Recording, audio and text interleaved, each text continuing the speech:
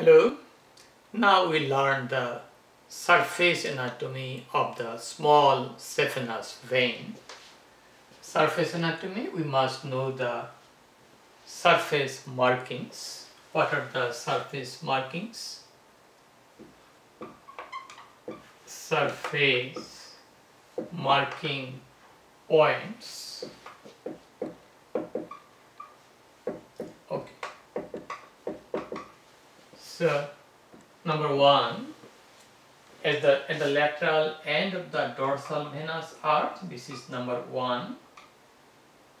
At the lateral end of the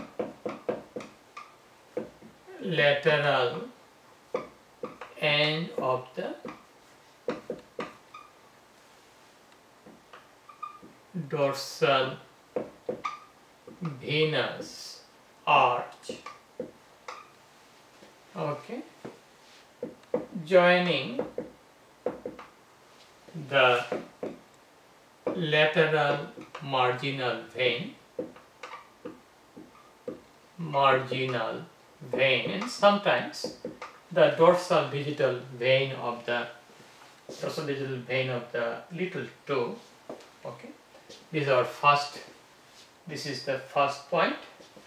Second point should be below and behind the lateral malleolus.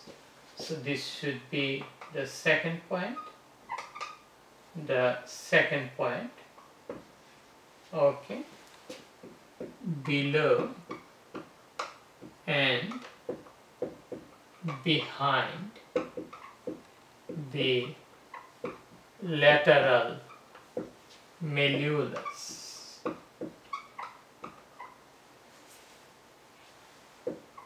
Okay, third point should be above the lateral malleolus, close to the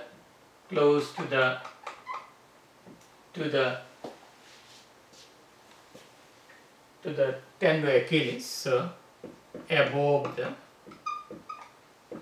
the lateral malleolus at the lower part of the lateral and lower part of the tendo-Achilles or tendo-calcaneus. Okay, same thing, or tendo-calcaneus. You can call it tendo-calcaneus or tendo-Achilles, calcaneus. Okay, so you got the third point here. This is the third point. You go to the fourth point at the middle of the popliteal fossa. Okay, fourth point at the middle of the popliteal fossa,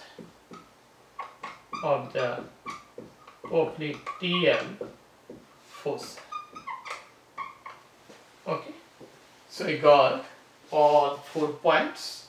If we draw a line, then we'll get the outline of the small saphenous vein.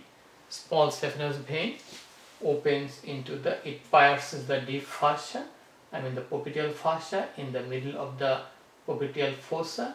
It opens into the popliteal vein. That popliteal vein, when it passes underneath the adductor hiatus, it goes to the adductor canal. At the level of the adductor hiatus, its name changes from the popliteal vein to the femoral vein. And that popliteal vein has a tributary. This is the small saphenous vein. It is formed here and it goes up to this. So that's all about the surface anatomy of the small saphenous vein. If you like my video, please support my channel. Please subscribe me, share the information with your friends, Have a nice day. Bye now.